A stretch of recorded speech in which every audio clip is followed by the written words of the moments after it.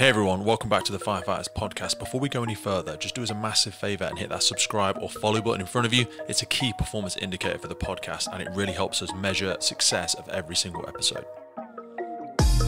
We often see it in specifications where they say there must be a relief valve. We don't have a relief valve because we don't need one, but someone else's pump would need one because the amount of back pressure that's going on, so it doesn't blow the pump to smithereens. Some services will still run with a collecting head on the suction inlet, and that is a weak point if the pressure relief on a pump is not doing its job correctly, and I have seen them where they break them, the collecting head explodes. It is an asset, obviously an expensive asset for the authorities, still has to do its job, and we all know, and we talk about it constantly, is firefighter safety. And as we know, there have been fatalities, and a few, too many, in last 5 to 10 years, probably too many. And you go, what is it that we're doing, or what is the services doing, that actually they don't actually need to do because they're putting their people at risk? And it's like you just said about some of the rules that you have. There has to, at some point, there's a line in the sand that says, just do that, because actually that's the safest.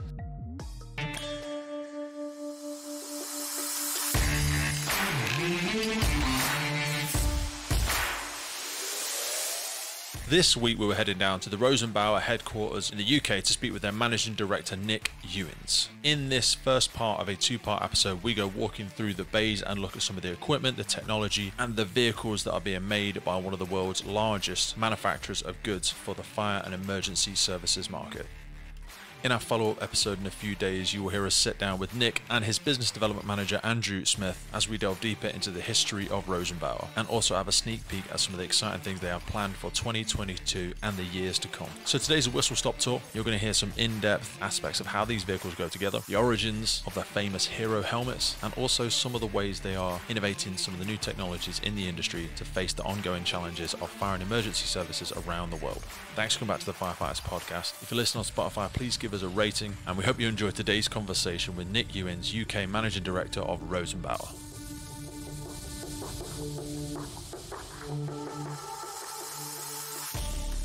So Nick, what are we looking at right here? We are in the, I want to call it the bays. I probably should get stuck into my own terminology of the fire service bays. We have a plethora, almost an Aladdin's cave of vehicles in front of us. What are we looking at? Yeah, we do. We've been here 5 years now.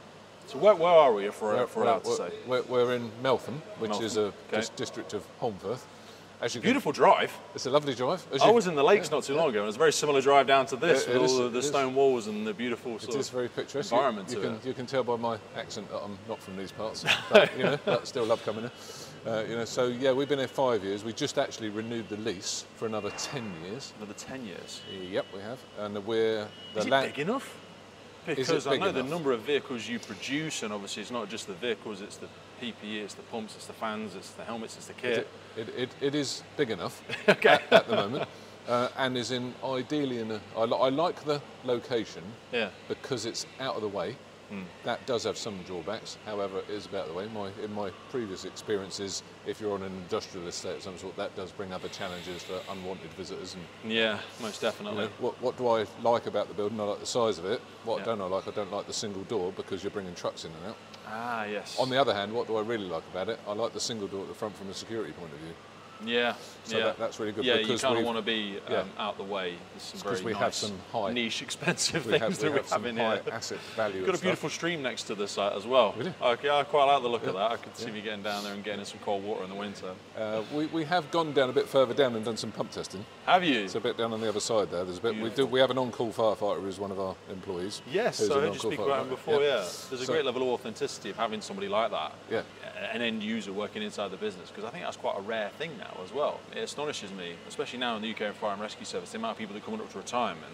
There must be a real myriad of experience out there that people could really benefit from. Yes, there are, and because obviously a lot of people now commute, don't they? And they commute further than what you would normally do. I mean, where I live, I am within spitting distance of the fire station actually, because the Chief of Surrey joked with me once and said, "Oh, you could be an on-call firefighter." Yeah, not my age, thanks very much, but because I am within 2 miles of the fire station. But yeah. So yeah, 20-odd thousand square feet with storage area. So a training area which we're developing over in the part here, which we can do training because we do training for all the products. Oh, wonderful! So it's a big part of what we do, from refurbishing the helmets. Okay. We do training, and we will train people. We do have an online portal anyway, so some of our... When we say training, are we talking about... We're training to take it apart, how to adjust it, how to clean it. That used to be a really frustrating thing for me, like 10 years ago, when you had to have a specially trained person in the service who was qualified to take the back of the torch battery light off, and you're like, are you joking? It's a Phillips screwdriver, you know, I'm not going to break it too much, but the helmets do seem to be getting more and more complex. So you are empowering, so when people purchase stuff, we said before, people that take out these big PPE leases don't always have the after-sales support. And we're speaking to a gentleman upstairs, just lands in a bunch of boxes and then do as you please. And then when you've got to struggle with all the different people we have, different shapes and sizes, you need somebody with a bit of a niche. So you train people to do that as well. We do, and when our helmet was selected for the national framework, obviously that was through Bristol Uniforms, because they're the big players in the UK market doing a managed service of uniforms. Okay? So that's too big a business for us. However, we can supply helmets, and ours is the helmet of choice. Yours seems to be the helmet of choice for a long... I know it's something we're going to get into in our conversation, but how has it been such a helmet of choice for so incredibly long? I know when we talk about Rosenbauer, that may be what a few people only associate with Rosenbauer. Obviously, standing here today, I would say, in my time with the company, not having had previous experience of PPE or helmets or anything, is that my predecessor here actually did a great job in actually promoting the helmet into the market. And the other thing, from a company point of view, is that I think we're much more trusted than possibly our competitors are to support the product with our relationship with the customers. We don't sell it and forget it. No. You know we are, and we do it. We've done it with Bristol Uniforms, where we've had special fits, or there's been a small issue because everybody's got a different size head. Yeah, definitely. And there are challenges around that sometimes. And rather than just saying to Bristol, well, actually, that's your problem, we've been places dotted around, or we've had people helmets returned, and we've done a special fit, either large or small, because we want to keep... It might be one helmet out of the 30,000 we've supplied. But we're still very interested in that one individual. We only need to drop the ball in one situation like that, and it can damage some real brands. I look at your helmet process a little bit like, if you excuse it for a second, the sort of distilling process of alcohol. And what I mean by that is you've been in the helmet market for so long, you've been able to go through that cycle of innovation 8, 9 times. Most people just coming into the market will go through the cycle once, and they've still been through the cycle, and they'll say, we've studied this and we've tested it on firefighters and blah, blah, blah, blah. But you've done that iterative cycle so many times, from the tapering around the side of it to the 17 probably adjustments that you can make to it. It does just get distilled. It gets better and better and better. It does. The original helmet, when the helmets were first on, it was a project by one of the guys over at the factory who's into the PPE market. It's his little baby. And the original helmets, they were actually using the company that had the injection moulding facilities to make the shell, and then that is how it grew out of that business. And then eventually, and it's only within the last 4 years probably, where they went, okay, right, this is really serious now. We've got a new generation of helmet that we're going to develop that. By the way, here's our lovely new specific facility for doing this, and it's a new place in Austria, and it's been around 4 years. And so they've invested, and the company does do that. It's, if you look at the P&L, you see the amount they invest every year in R&D. It's an enormous amount of money, and it goes from the helmet to what will become the E-Panther. So you're talking something that's a... Well, correct me if I'm wrong as well, because a lot of people that try and get into this market just go after singularly firefighting helmets, for example, but you don't just serve firefighters. A lot of your PPE go across the whole of the emergency services. We're right in saying that? There are different models of helmet and different models of gloves. Because we see our police, and certainly our paramedics, historically they were less supported with things like PPE, and I know that's now become recognised with the NHS is a behemoth. So the people that are there serving that market as well, which I know includes yourselves, are really somebody that's seeing the more holistic view of the needs of the emergency services versus just the people that come out with a helmet. It feels a bit like a wobbly bucket. I remember 15 years ago when I put mine on, and it used to smack you in the side of the neck. That's the main reason you did your collar up, because it was quite sharp edges, to be honest, with a thin bit of rubber on that didn't last very long. Yeah, we learned, and if you picked up the 2 helmets and gave it to someone like yourself who maybe had the old Rosenbauer helmet and said, can you see the difference? You more likely will go, yes, I can, straight away, because that edge has disappeared, and the balance of it with the torch on is different to what the other. So you've learnt the lesson. Tiny little things like, we'd strap the radio to our tunics, and it would always catch on the side of the helmet, and it would push it off at an angle, whereas they're tapering now. And we see in the firefighter challenges some people that will say, oh, I've got one of the originals. And I don't see that as a benefit when people say, oh, I've got a helmet that's been around for 20 years. I'm like, dude, you want one of the new ones? Because honestly, and you see it when they're rolling hose and it's dropping off. It's not got all the adjustments. It doesn't sit as well with the individual. And when you are running up flights of stairs and when you're doing the operational role, it's those small things that make a big difference. Yeah.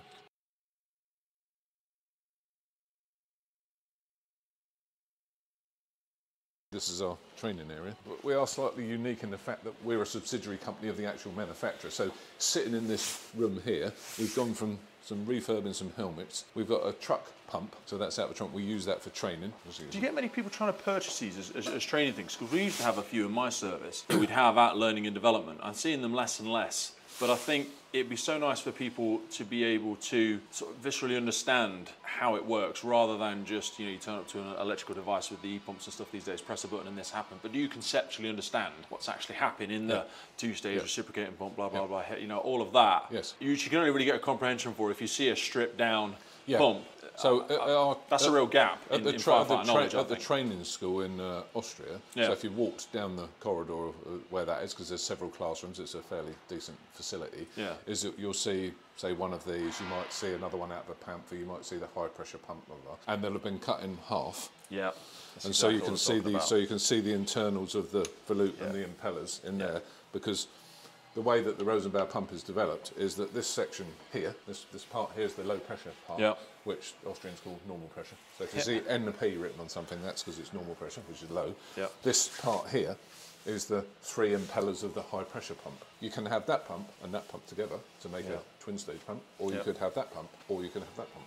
Love it. So a lot of the old changeovers used to simply go from the normal pressure, from the low pressure, and include the higher pressure, and it constantly reciprocating around both versions. But that one, they're working on a common shaft. Because there used to be issues with compressed air foam systems when they tried to incorporate them, but they didn't want to use the peripheral impeller, and we used to have issues getting foam in tanks. But we had a myriad of issues. I think a lot of it came as well, though, from, like I say, people didn't conceptually understand it. They were just looking at it from the front, and we'd use all the buzzwords, but you didn't, because so many of them are electronic now as well. I used to do drills where you'd have somebody standing, well, I still try and do it, but it's harder with some of the e-pumps. Stand next to the vehicle, and I'm going to do several things at the back. I want you to tell me what I'm doing, because you should understand the difference in pitch. But that becomes so alien to people, they just press a button and it's just a noise now. And that worries me, I'm not too nostalgic, but it's important to have a good understanding of what's actually happening. It does happen. I've been on several places where firefighters are using the pump and you go...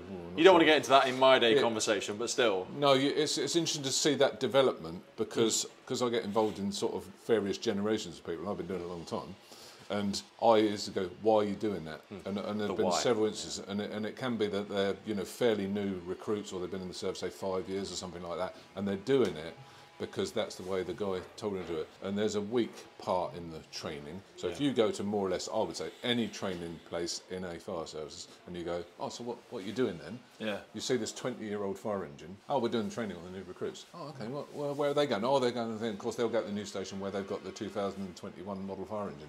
So nothing like that one then. So that doesn't make massive knowledge gap. That doesn't make a lot of sense. But the fundamentals is still... You've got to stop yourself. I get really romantic about the hydrodynamics and stuff like that, and you can go far too deep, and that's where I do lose and bore people. I appreciate that. No, but it's worth knowing, because there's an in-between. There's somewhere on the spectrum we should all be. The Rosenbauer pump, if you got the performance graph and looked at it, if you can understand it, it's quite complicated, because even I struggle even now, and you looked at one from our competitor's pump, say ours is on a piece of landscape paper and theirs is on a bit of portrait, it's because the performance curve of the Rosenbauer pump is much shallower. Because the way the impeller and the volute is designed, and the consequence of that is when you're doing gas cooling and you ram the branch shut, the pressure back into this pump is much less than our competitor's So effectively, the water hammer and how it dispels it through the pump versus the load and longevity of the pump, if it's consistently have to damage with those spikes. That's correct. And so you will, on this pump, we often see it in specifications where they say there must be a relief valve. We don't have a relief valve because we don't need one, but someone else's pump would need one because the amount of back pressure that's going on, so it doesn't blow the pump to smithereens. And that's an interesting thing, because even that, when we talk about catastrophic pump failures and stuff like that, I've had it before. I like to run drills and say, how can you get water out of that now? And I go, well, I can't turn it on. It doesn't matter. It's still just a lump of steel. If you understand how it works, gravitational will that will fall out of it. Absolutely. If you can just then put a pump to it. Some services will still run with a collecting head on the suction inlet, and that is a weak point if the pressure relief on a pump is not doing its job correctly. And I have seen them where they break them, or the collecting head explodes. Really? Yeah. Crikey. Okay. It's because it's a catastrophic failure with the amount of pressure that's coming back. So say you get 8 bar come back down the pump. That's if there's not a way of relieving it, or the pump doesn't relieve it. And I know I don't want to get too deep into it, but it's something certainly from my service there's still a big bone of contention with. When we do things called pump champions course and stuff like that, where you go and you do a little bit more specialised. You become a bit of a workplace trainer. Either pump or straight to tank when you're using the filler. Straight to tank. Straight to tank. Thank God. Good. Some people go either pump because you can use the the strength of the water coming from the hydrant. So if you haven't got control of it, there's constant fluctuations there. It says, think there's a bath in here. I want you to just feed the bath because this knows the pressure of that, and it will deal with that all day long. It'll be consistent, on-off jets everywhere, hydrant pressures up and down, fluctuations. It doesn't matter. This will absorb all of that. And they say, oh no, but I always like to have a full tank because that's my safety net. I said, I know, I understand that, but don't put it in there. No. And I almost want it to come off, but I know we need it for some high volume pumping and stuff like that. But I really try and steer people away from it. But there's still some old hats, and they use high rise as an example because they're like, well, I need to send 10 bar up there, so I'm going to use the pressure that I'm getting from the hydrant. I'm like, oh, I know, I see what you're saying. That was when the pumps were a bit weaker, and this will take it all day long. The pressure this can produce, you don't need that anymore. Yeah. But it's still trying to drag people a little bit out of that. It can depend on which service it is, because there's still a variance in the tank capacity of the vehicles. Yeah. Depending on the view of it. London was always traditionally, they carried the old 300 gallons. Yeah. I think it was Lancashire was another one. I think they always had a smallish tank, and most people ran with the 400 gallons of water. But there's the spectrum there as well, because talking about compartment firefighting behaviour as one example, if you are more efficient and you have a greater level of understanding of expansion of water and droplet sizes and blah blah blah, you can be a lot more efficient, and the amount of water you actually need to put out a fire is significantly less than you think you do. Whereas we sometimes cause more damage to properties just through water than the actual fire did. Yeah, absolutely. I mean, there's a not enough, which then has the potential to hurt someone because of steam, so that water immediately turns to steam. I've seen people do it where they don't use the right tool for the job. Old terminology. I need big water. What does that mean? You don't need that much. 1,000 litre pressure? No, I did it before some time ago where 22 mil high pressure hose was becoming popular. I'm not sure that actually people necessarily understood why they were the fundamental reason for requesting it. No. But of course what it does do is you can get, generally if one hose reel is you could get around over 200 litres a minute, and on your 3/4 inch hose, the 19 mil, is that you were probably down like at 130. So there's a significant difference. It's not rocket science, it's just I've got more water than I had before, so actually I'm going to put the fire out faster. But again, we're talking there about what is becoming a lesser part of the operational firefighter's role. So there's such, and I sympathise with them, there's such a balance between how deep do we need to take people into that training, how much do they need to know, how much do we want them to know.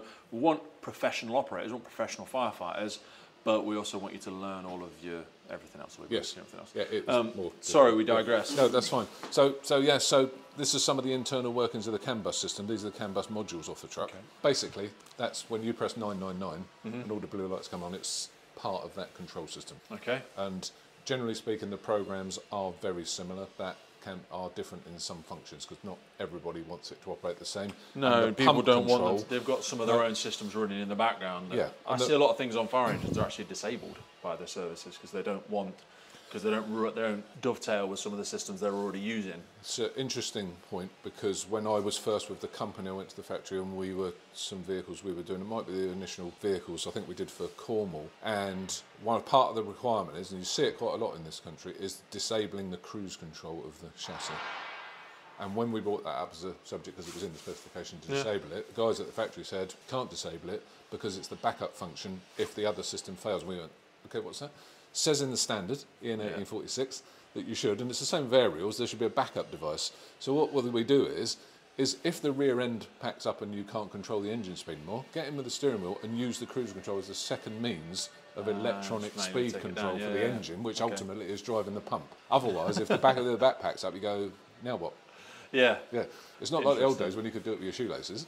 when electronic controls came in, it's got to be controlled electronically. The electronic side of it is an entire conversation in itself as we move into this crazy world of e-pumps.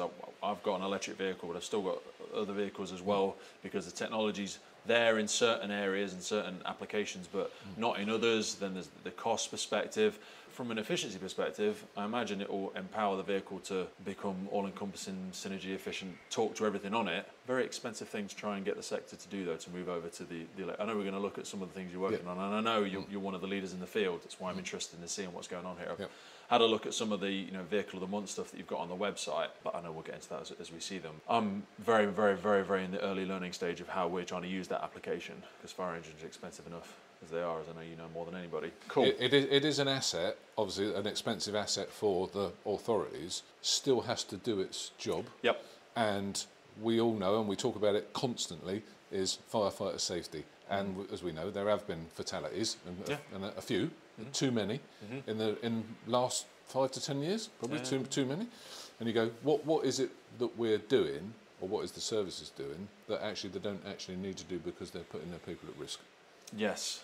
And it's like you just said a minute ago, about some of the rules that you have, there has to some point, there's a line in the sand that says, just do that, because actually that's the safest. If you start to vary and say, well, you could do this, or you could do that, or you could do this. What I'm always worried about, and we spoke to one of the chiefs from New South Wales, was he always speaks about whenever there's a potential to put somebody in a risk environment, he says, I'll always opt to put them in a risk environment, which is sometimes an unpopular opinion, but he says if you don't, you can also weaken the muscle, whereby if we never put people in an offensive position, we're going to hemorrhage all the skill sets, which means when they need to, they're going to be all the more dangerous when they're in that position. So he said, even if there's no savable life, I will always try and commit breathing apparatus as a very simplistic example, because he says, I want people to drill the skill set, I want them to be in the environment. But we all sit somewhere on that spectrum. The safest possible thing to do would never, would make it all electronic and drones and whatever, and we never put another person in that environment again. I don't think that's where we want to go. I think it's a lovely dreamland in terms of safety and the safer firefighter concept, but we're still going to need those skill sets. We're never going to fully remove no, requirement I 100% agree, and I think and there's so many subconscious variables that you viscerally pick up from having that, like books like Bounce and the 10,000 hour rule and stuff like that. You condition yourself to realising things that AI is probably still a long way away from conceptually understanding what needs to be done at an incident. There's still a lot of human factors that we can't factor for. Yeah, because we have our feet in several distinct camps of firefighting. So municipals, we'll call it for local authorities, aviation, industrial. Now, what do those three things do the same job? Yes. Not on quite, paper. Not quite on paper. Yeah. Not quite the same, because there's different rules for different things. So we've had incidents in this country, haven't we? So take Buntsfield as an example. That's on fire. Okay, what are we going to do with it? Easy, Tiger. We've got to wait. Hello, have you got any foam concentrate? Yeah. You've got to gather your resources for an incident like that before you attack it, otherwise you're completely wasting your time. The other flip side of that is aviation industry. What's the aviation firefighter's role? There's a plane on fire. Go and put it out as fast as possible. Fast as possible. Yeah. And then all guns blazing, go, absolutely. speed and volume. And then the municipals sit somewhere, probably I would say, between the two. Yeah. Depending, because your incident types, whilst in aviation and industrials, their incidents are different, but they're based on the same thing. You could go to a bus garage, a block of flats, a terraced house, a bungalow, or we all know, and a lot of firefighters in this country have been abroad or into Europe, where they see what other people are doing. And you go to a fire station in Europe and you stand at one end and you go, look at all them fire engines. Well, I've got one of these, one of that, one of them. We've got almost the one size fits all fire engine, because that's the way our model works, and that's how our budget works. I think there's yes, I appreciate the budgetary constraints, but I read a really interesting book from James Dyson. I don't know if you've read it. He released it, I think, maybe last year or the year before. And he said one of the most fantastic things we have in the UK is mechanical engineering and our engineers as a whole, and the fact that what we export now really is a lot of knowledge. And it's similar with the military when you think about the smart soldier and the fact that you haven't got one person to load the gun, one person to aim it, one person to shoot it. We do all of it, not just because people think, oh, he's small, he hasn't got enough money. We've learnt those lessons, and we're actually a lot further along in sort of the innovative cycle, that we can still tick all of those boxes. We just don't need 7 different vehicles. We can do it with probably the same thing, with the greatest respect. But if you look at it simply from a lens, you go, oh, surely they must be far better. They've got lots more vehicles. Yeah, but they've only got one crew, so they can only be on one of them at once. Absolutely is like that. I mean, I've been in fire stations in Europe, and the alarm goes off, and you get and an ambulance flies out the door. Yeah. So it's not a fire instance at all. No, exactly. But the two guys have gone with it anyway. And yes, there is that argument that says, you know, it's a bit unnecessary to have all these types, but they can do it. So one of our colleagues in Austria, he's a chief of his town, and he has several different vehicles. He's got, you know, demounts, and he's got a forest firefighting vehicle, and he's got a rail vehicle. He's got a Bronto Skylift, and so on. So he's got all those different vehicles. Does he really need them? Possibly not. He does have a risk with a petroleum storage facility close by. Is our one-size-fit-all fire engine in the UK the right thing for everybody? Probably not. Is it 80% successful? Yes. We always have sector specialists. We always have specialist advisors when we go to a hazmat, we go to a rail incident. So in the same respect, we need a vehicle that can facilitate that. It needs to be a toolbox. And I'm conscious of this when we look at things like Grenfell and high-rise incidents. How many people will run out there and knee-jerk, and this may be an unpopular thing, oh, well, we all need a Bronco Skylift. You know, we all need an aero ladder platform. I appreciate that's what your community may think they want. Show me what your tall buildings and or high-rise risk profile is, because I'll sell you them all day long, absolutely. But that's the beautiful thing about Rosenbauer is, let me understand what you think you need, and then I can show you a variety of what we've got. Yeah, I'm in the find the solution camp. Yes. Often in our industry, if the customer says, I don't know what I want, it throws the industry into a little bit of a proxy and goes, well, I don't know what, if I don't know what you want, I don't know what to give you. I'm in the, oh, you don't know what you want? Okay, what is it you want to do? What's the things that you want to do? Achieve. And let me see if I can come up with a solution to give you something. I look at this when, so I'm part of UK International Research and Rescue, and we have a logistics team from London, from LFB. We always go to them and tell them what we've got, because they've got a myriad of kit, they've got so much stuff, but they might not have the thing. You might be used to working with a certain brand, and you go and ask them, I haven't got one of them. Just tell them what you're trying to do. So, well, I'm trying to do a stitch cut, or I'm shoring in this area, I'm doing that, and they go, right, okay, let me get you the breaker, you know, the timber shore, whatever you need, the tool you need to do that job. Just tell me what you're trying to achieve, and then I'll tell you what you need. No, it's a case of, I mean, I've had it before where people have said, you know, sit in a room with some firefighters and they go, that's not what we want. And I have said to them, don't say that again. Can you say, I need, not we don't want. It's not what you don't want. It's what is it you need to do your job with, and then I'm going to try and find you the piece. I have this on such a micro scale with my wife when she'll say, are you busy on Friday? Yeah, I'm always busy. Okay, what do you want to do? And then we'll work together to try and find a slot in the diary. If you say, I'm not sitting around waiting for you to task me, let's go and do an exciting thing. Oh, thank God, because I was going to sit here for 9 hours and nothing to do. You tell me what you want to do, and then we'll find a way to do it. If you say I want to go to a family day out, I'll go, great, February 12th, let's go there at 2 a.m, you know, 2 p.m, sorry. But tell me what you're trying to achieve. Otherwise, it's such a longer, expensive conversation, and I'll you know, bring 50 different samples of products down, and you don't really know what you want to try and achieve. What's the worst thing I can do is sell someone something that I know isn't what they need to do their job with. And then when they get it, they go, well, that didn't do what we think it did. And you go, oh, so bad luck. Or it's over-engineered, it was far too big, it was far too I don't want to be in that. And we do decline stuff and go, listen, I don't want to get involved in that. You're not quite sure what you want, and you're only going to say something bad about the thing I give you that doesn't do what you think you want it to do, but you didn't know what you wanted to do. No. So then you go, they didn't really listen to us. I had a conversation with someone, recently, not in this country, English-speaking guy, and he said, we want to pick up to do this, that and the other with. I went, well, you don't want to pick up then, do you? And he went, yes, we want to pick up. I went, no, you don't want to pick up. What you've just described to me is not a pickup truck.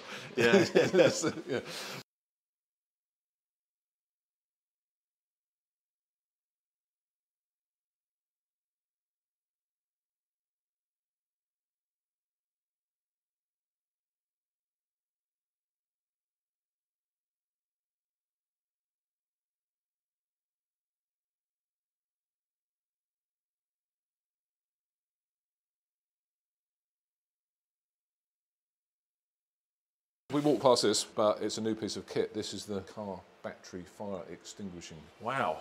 Okay. Our latest thing. That's interesting, because there's several answers to how people are trying to solve that. We just had a specialist from the US on talking about how to extinguish Teslas and things like that as one single example. So this is actually sitting in a box that we've made, so it actually sits in that box. But anyway, so at the minute we've been making a rig, and it's likely to be a rolling scrap car of some sort, so we can pierce the floor and show people. So that's the control unit. Has 2 compressed air cylinders in the back of it, and basically you slide it under the car, get it ready, and then press control button, and here's a hardened piercing tip in there, which has got some holes in it. That looks scary. Yeah, it's a bit scary. When it goes off, that's a bit scary. Yeah. So pierce the battery compartment. Yeah, yeah, because a lot of them it's the entire turn the underbody of the car. Turn the water supply on. Some people have got some very inefficient, expensive ways of doing it. I don't know what the companies are, but we've seen some people have to bury them. Some people are dropping them in entire baths of water and taking them away. And I'm like, how we did not think about this. And because we're all so busy, the communication links between perhaps companies such as yourselves or even just fire sectors and the people that are producing these things that go on the road, you're like, we need to talk to each other. How did we get to this point and we haven't had a solution? We're now chasing our tail, aren't we? We were at an airport last week and we were showing them the Panther was what we were doing. And of course then we're talking about other stuff that we'd got. And remarks about this. And airports are very interested in what this is doing. And then said airport had also got a cold cutting device, and they were saying, well, actually we think, we've been told we can cut into battery compartments. And I went, I think you ought to be a little bit careful with all those iron filings that are I know the system you're on about. And that might not be what you really want to do with a battery compartment. And also the logistics of trying to get to it, like you say, something like this, you can slide underneath it. With the model that we might be alluding to, I'm thinking you're going to have to fully invert the vehicle to be able to punch through the bottom of that. Whatever lance type thing is not going to get under there. To do that, you're going to put somebody at a great deal of danger. Having used used that device myself, the limitation of it's very good. It's good at punching through a wall. So that's the latest, and we will be doing some demonstrations and stuff like that. A quick update from one of our partners and we'll be right back to the show. Today's episode was brought to you by our partner William Wood Watches. Now in support of the firefighters charity, William Wood Watches, who are the makers of those beautiful luxury watches from upcycled firefighting equipment, are bringing you the always ready motorcycle. It's super essential to make you aware of this one, folks, because there are only 300 tickets available. William Wood Watches have partnered with the talented Sultan Motorcycles, and they're bringing you the first William Wood Watches motorcycle. This is incorporating the workings of all of their watches and adorned with multiple elements of upcycled firefighting materials. This is a one-off motorcycle, and it's like nothing you've ever seen before. It can only be won if you're in the prize draw. You can enter the prize draw if you follow the link in the post below this episode. All profits raised from the sale of the Always Ready motorbike will be donated to the firefighters charity in the UK, supporting firefighters and their families. Not only does making a purchase from William Wood Watches mean you will get your hands on one of those beautiful and authentic luxury pieces of firefighting nostalgia, but you will be supporting this effort and giving a donation to the people that operate in our sector. Now back to the show. What have we got here? So this is our demo vehicle. This is a Rosenbauer compact line. There are different versions of these about, and this is one of the better ones. Part of the reason for that is it's limited what you can do with the truck with a chassis like this. So it's a Sprinter, so 5 tons. That's same. The truth is the same with any vehicle. There is always a capacity. It's always a limit. The problem limit. is when you're going down versus up, people go, "Oh God, got to get rid of some stuff." There's stuff on that vehicle we haven't used in 10 years. Absolutely. You can get rid of some. So use it for the intended purpose. They're very popular. All compact line vehicles are built at a factory in Neidling, which is between our main plants in Linz and Vienna.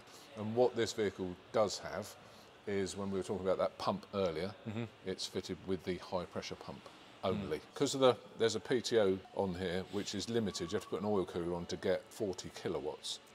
And you get 34 bar on the high pressure pump, so you can do gas cooling with it, which is part of the attraction. We said it at about 32 for the greatest efficiency. I think it was our 19mm hose. They used to preset to 25 or 28, but then we used to dial them up to 32 because that's what's most efficient for your gas cooling. It's one of the things that we've done recently is that with people, when they've gone to 22mm hose, we can run the pump slower because the inlet pressure at the branch is the real thing you're really interested in. People tend to forget about that. And because the way the pump is working and the 22mm hose, you don't still need 25 bar at the pump because you'll still getting an inlet pressure of 15 or whatever it is that you would have. So you don't need, you can slow the engine down, save fuel and noise and what have you, but still get the same inlet pressure at the branch because you've now got 22mm hose. What I like about this vehicle as well, so from a personnel perspective, one of the big concerns that we see some people talking about is the fact they can no longer fit 4 people. If you give me a smaller vehicle, you're expecting me to ride around with 2. This and some of the other vehicles you have, how many do we sit in here? So I think this could be set for 4. It would be a tight set for 4. Squeeze. And I think some of the ones in fact, there's 6 seats there. So sit for Yeah, so you've got 6 in There you total. go, exactly the same as most of our engines are. Yep. The concern with a smaller vehicle for some people is that, oh, you're going to force us to go down to less personnel, and this is a... You quite see it's quite common that some of the trucks you see that are actually going to Germany or Austria when you see them is that it might not have a water tank, which is really alien to us. There's another one. It'll carry a portable pump, might carry one of our Fox pumps, for instance, and then a load of equipment, and then they go to a lake or something, or a river or something, and they'll use it, won't have a tank. But I mean, this truck's got seating for 6, but it's got a 500-litre water tank as well. Magic. But it's using that high pressure. What's this under? It's a Mercedes... Sprinter. Sprinter. It's a Sprinter, yeah. So it's a 4x2, so it's rear-wheel drive. Wow, it's still over. And you might not notice straight away, no suction. Crikey, yeah, sorry. So we are going straight tank fill here, So which is straight nice. tank fill, because actually it's a 500-litre tank, and but you can have we have done one of these with a suction inlet for open water supply. So yeah, there are limits to, as you said, every vehicle has a limit of some sort, and the smaller the vehicle, the lower the limit. But we've still got 9 metre on top, is it? 7 metre. 7 metre? It's just 7 metre. Okay. That's the irony. Yeah, I always say to people, how many times in anger have you used a 13.5 in your career? Very few. Yeah, I mean, you go once, yeah. I think I've maybe done it 3 or 4 times over 15 years. Most of the time, you just ask to do it when a dignitary of some form comes to the station to get the 13.5 out for a 4-man pitch. Anyway. So, because we're building on something we buy, it's a truck. It's a bit of that story. But it does have things to it. So, for instance, this is a Scania, one of the latest models. There are new ones coming out again, so they've upgraded it. It's an 18-tonner, so it sits on these whacking great big wheels. Because of the way it's been designed with these rear axles and that size of tyre, this tyre wall here, as you can see, is pretty level with the outside of the truck. Yep. If we make this truck any wider, it would actually be illegal. Illegal? It would. It's a strong because word. there's a maximum width for HGV vehicles in this country, road going. With special permission, we do drive the Panther on the road, with special permission because it's 3 metres wide. But because these vehicles in particular, this tyre wall is pretty much on the maximum legal width. You've got to keep everything more or less within inside it. So it's the maximum legal width of a truck. If the tyres start getting any wider, they've got this right there, and the truck guys go, well, that's what it is, bad luck. You go, oh, okay, that's a bit tricky. Yeah. What do I do with this? Because with air suspension, if you put your fingers along here, your feet are very thin. Okay. Oh, crikey, yeah. And that's because when the air suspension goes down, it's got to miss that, and it misses it. Yeah. Things, again, that are specific to our sector, because HGV drivers, I don't need to drop the back, I've just got a thing if I want to unload my stuff here, but we need to get the ladder off the top, or we might need to pump out open water. The suspension unit on the rear is, back in the day when you first started to see it, it's called a ferry lift, and that describes it in its nutshell. It is, for a goods vehicle, getting on a ferry at a low or high tide. Yeah. Because the ramp to the ferry varies depending on the tide. So with the back end of the truck, might drag. I bet up, you repeat that somewhere. I'm up. Certainly going to back pocket that one. Yeah, so it might drag the truck up the ramp because the ramp's in a different position. You only need it to happen 3 or 4 times before the boss goes, getting bored of this, fellas, it's expensive. And, all right. There was always a thing Scotland always used to have, I don't know if they still have it, was underneath there'll be some shackles. Okay. Because if they're taking vehicles backwards and forwards to the islands, they want to be able to lash it to the deck of the ferry.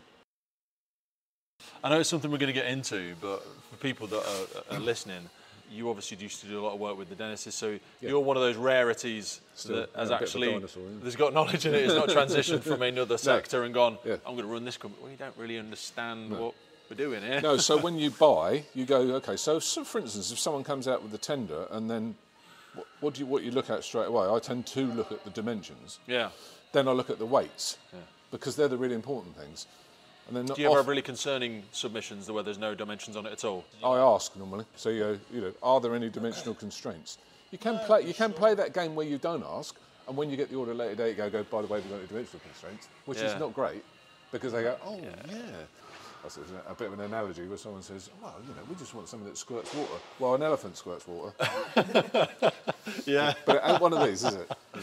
So this is a Rosenbauer AT, and we're unusual in the fact that what we're building on is a day cab, from Scania, and our cab is part of the superstructure. Now, there's a join between the front cab and the back cab. Something between a camper van and a fire engine. That just screams comfort to me. Any other vehicles? Comfort and safety. The subframe of the superstructure is coming up as almost as far forward as we can get it. So what happens is it's stiffening the chassis rails. Wow. The superstructure, because the way the superstructure is manufactured, So it's a rectangle. Yeah. The roof of the AT is made of a composite honeycomb board like an aeroplane. Okay. And all bonded and bolted together. So this monocoque now is really, really stiff. Bolted to the chassis. A bit of flexibility in it because you can't have it rigid. No. But what happens is, not so much on a Scania because the chassis is quite rigid anyway. On a say a Volvo that's a 16 tonne, the chassis tend to be lighter. This will stiffen the chassis. If you start to lose traction on the road, or you start to go into a bit of an oversteer or an understeer moment on the truck, you will find out earlier on this vehicle than you will on another vehicle, because the chassis is so stiff you start to lose contact with the ground and you can feel it. If you start to, you can feel it more, because on a conventional one with a double cab, the subframe will come to there, back here, and what happens at that moment between the cab, because that's generally where the locks are, and the front of the bodybuilder's subframe, is the chassis moves, twists like this. But as a driver you won't get that feedback. No, it catches you out. So I've got a video I can show you, right, which is an extreme version. It's on a test ground, and as the driver turns, you see the cab start to turn and the body doesn't until much later when it's actually quite extreme. And what you turn the chassis rails into is a torsion spring, and then eventually it goes, I don't really want to do that. It goes. And that's how a rollover happens most times, because the chassis goes, well, I'm not doing that, and whip you over. That must be a strange, quite surreal for the. I suppose I don't notice it too much for the people sitting in the rear cab. Yeah, one of the things. It's like a much nicer talk through though versus some of the other vehicles. Yep. Oh, that's nice, isn't it? God, there's so much bloody room in here. So no breathing apparatus on this one. So well, not in the internal, not in part of the cab, or on the vehicle. It's on the body. It's in the body. Yeah. And I think that's safer though. You know, when we talk about carrying back all the hydrocarbons, people not washing their kit, firefighter safety, and you're sitting in here and you're putting sets on that have still got all of that sealing that's fallen down and sat in the straps, and you think you're in a place of safety, or we're away from it now and we're stripping off and everything's still gassing off. This should be a clean area, this cab, and it's historically it's not been. The things we used to throw in here, well, I'll just throw it in the cab, we'll wash it when we get back. All right, where are we going to be sitting? We never thought about it. No. Speakers and little microphones. Because I can never hear. We've got some girls on our team. They're so quiet, bless them. I can never hear a sodding thing sat in the front. I really have to shout at them. I say, my big ears face forwards. You need to shout at me from the back because I can't hear you. I'm just going to give you instructions, but I don't know what you're saying. Perfect. Love it.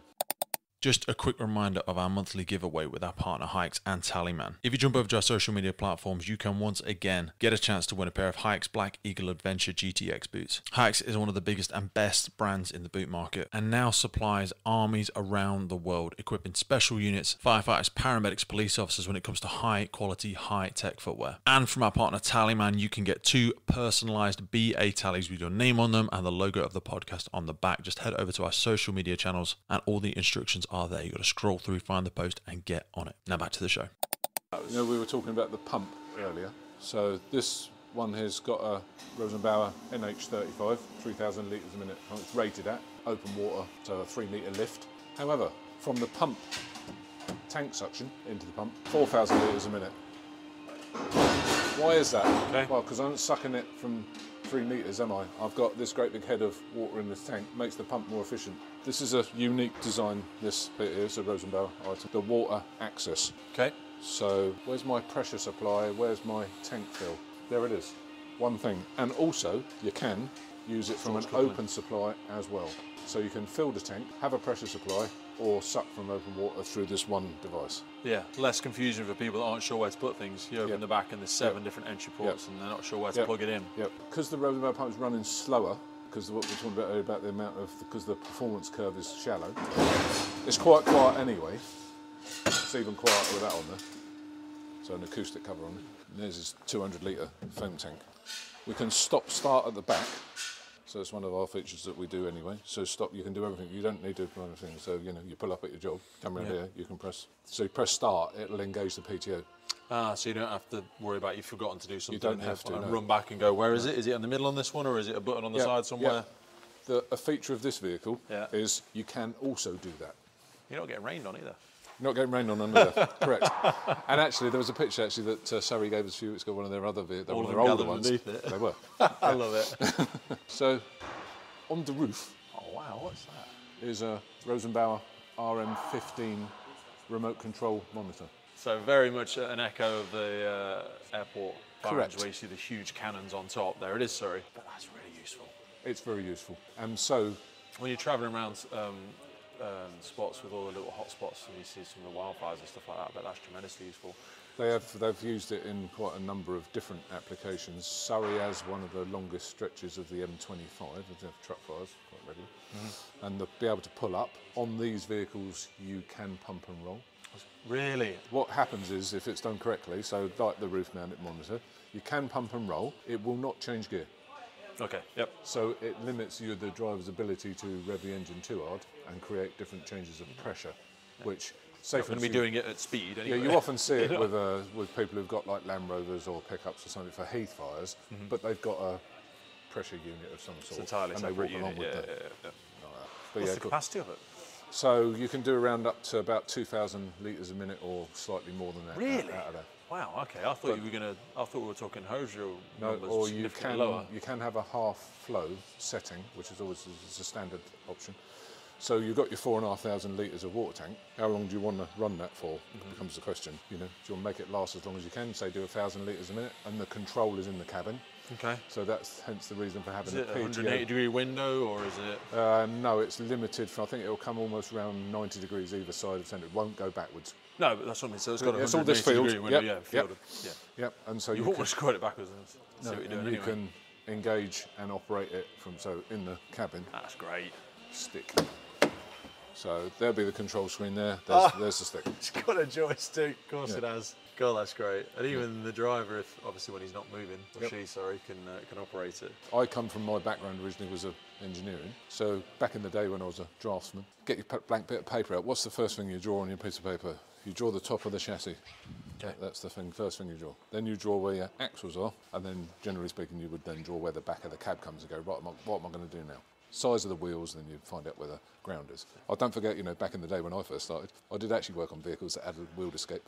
But they go, this ladder has got to sit here, and particularly these days, the heel of this ladder's got to be this far off the ground. So now I've got a chassis rail and I've got a ladder. What can I do between that and that? And it's limited, it's constrained. The design is constrained by something. So because the AT is, the bodywork's high, same height as the cab. So when the truck ain't any bigger than a normal fire engine, in fact in some ways it's a bit lower because we haven't got a ladder perched up. Yeah.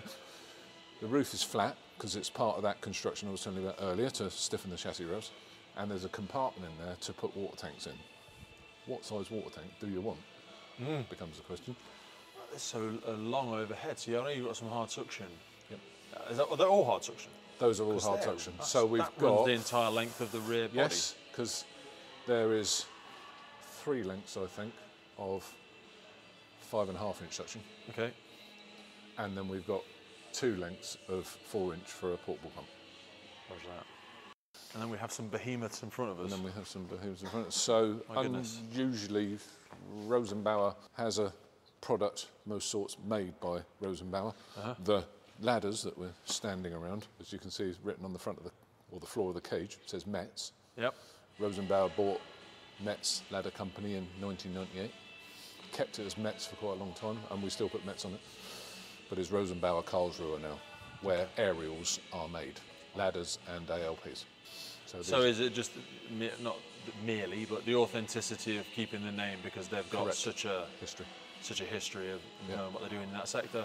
Yeah. It'd be silly of you to throw it out if your ego allowed you to want to put Rosenbauer over everything, but no, you acknowledge the wealth of knowledge they brought to it, I suppose. Yeah. Because we're sort of standing on the shoulders of giants in terms of people that have come up with this stuff to start with. And we even have background music for interviews as well. Very well done.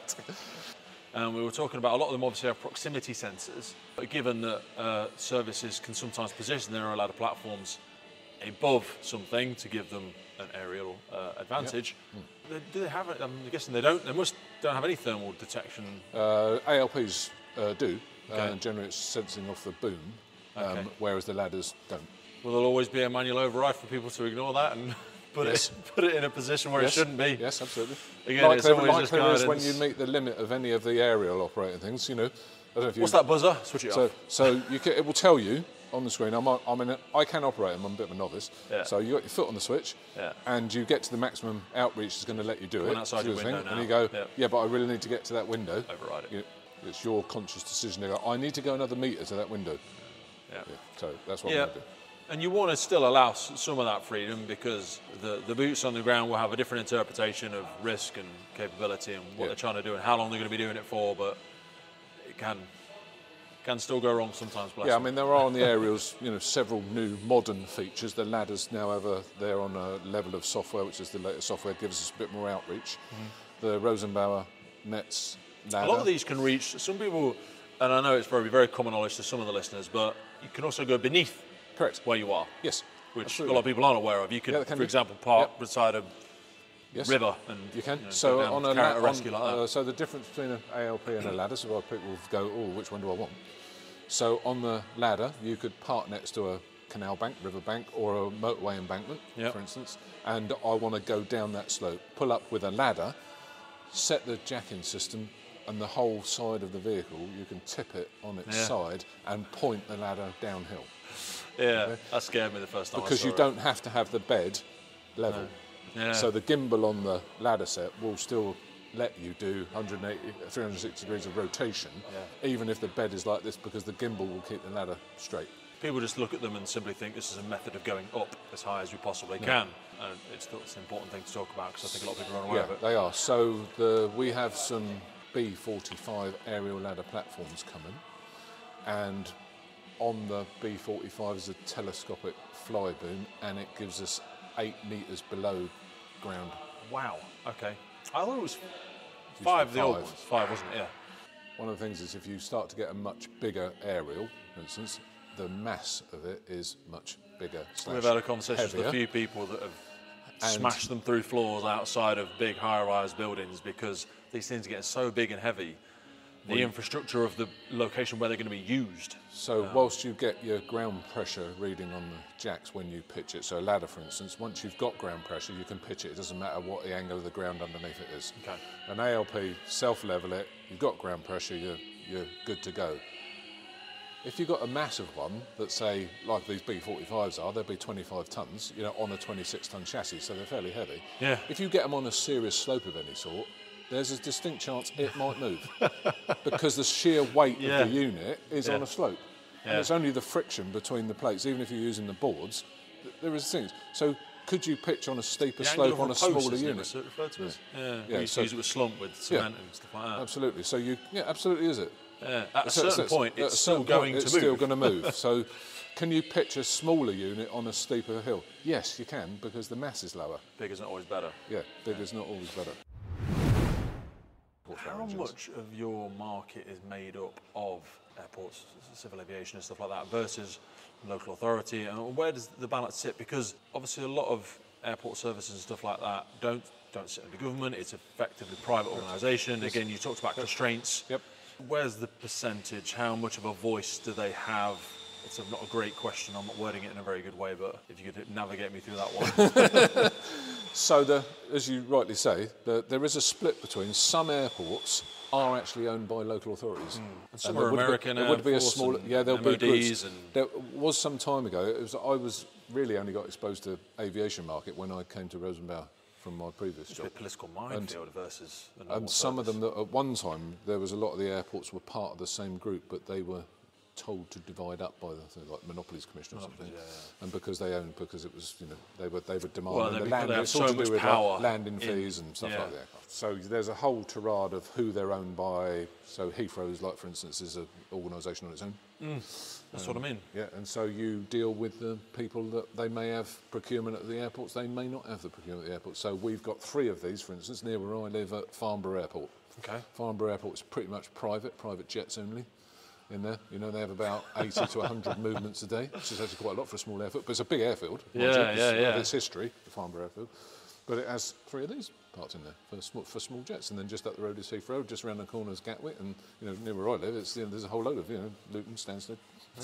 What's the shelf life for something like this? I know they have a big servicing plan and post-care. They always quote 15, but generally I would say it was more than that. You're more likely to see, you can see some pretty ancient vehicles, probably in excess of 20 years old on some of these. I think we see that a lot of vehicles though. Vehicles of old didn't last. Now you can have 100, 200,000 miles on a vehicle and it's still good to go for another 10 years because they're just that much better made these days. Yeah, they're built for the purpose. For instance, someone said to me it was like that MAN chassis that's there for that ladder. Yeah. Someone says something about extended warranty on the kingpins, and it was born out of on the old Dennis's where the kingpins used to wear out like fairly quickly. It was the way the axle was built and set up because it was a fire engine. But these are like, you know, there's a warranty of like 300,000 kilometres or something. It's like, you know what?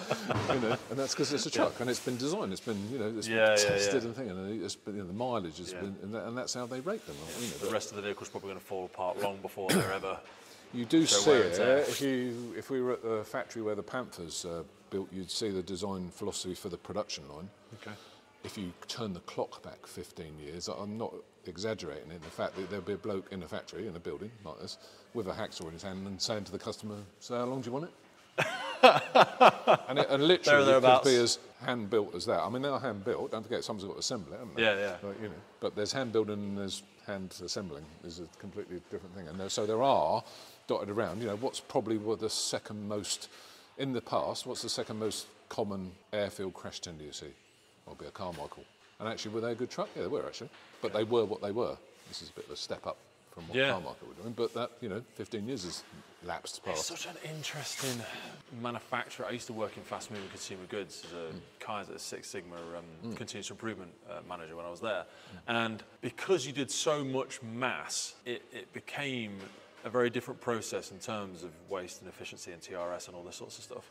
Whereas you're never making thousands of these, so there's always going to be, out of the 100% manufacturing process, there's always going to be 34% which is going to become bespoke to the end user, because we're not making a million Ford Focuses, we're making 50. So it always gets cheaper en masse, but there's a spectrum there, and people who don't know anything about it might go, why is it so expensive versus, you know, how much it is to make a Ford Focus? Surely it's not much more complex. And go, well, it's a massive market, but it's, by comparison, it's still a significantly smaller market. It's a significantly smaller market than a commercial vehicle. Yeah. You know, it's a whole different. It looks as though it's in the same sector. It's not at all, really. No, if you like. So I think since 2015, this model, we've supplied over 2,000 worldwide. Yeah, that's a lot.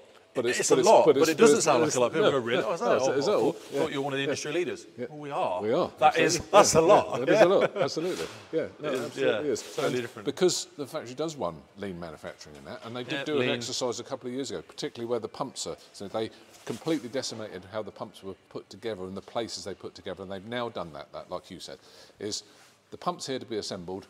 Here's the tools to do the job with. On your shadow board in the blender, And that you only have the tools on the station that you do the job with. You don't need any other tools to do it with. And the production lines are very, very similar. Can't miss all that. And so there's a bit of commonality between each of these models of Panthers.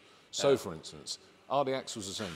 Yes, they are. Can they have different sized tyres? Yeah, they can, depending on which model it is. Is that cabin the same? Yes, it is. Is the H-Rec unit, the Stinger unit on the roof the same? Yes, it is, unless it's a 16.5 or a 20 metre version. Okay. Most common is a 16.5 metres. What size is the water tank? Well, that might vary, because it will vary as to whether it's got the H-Rec on it or not, so you can carry more weight, because the limiting factor is the tyres.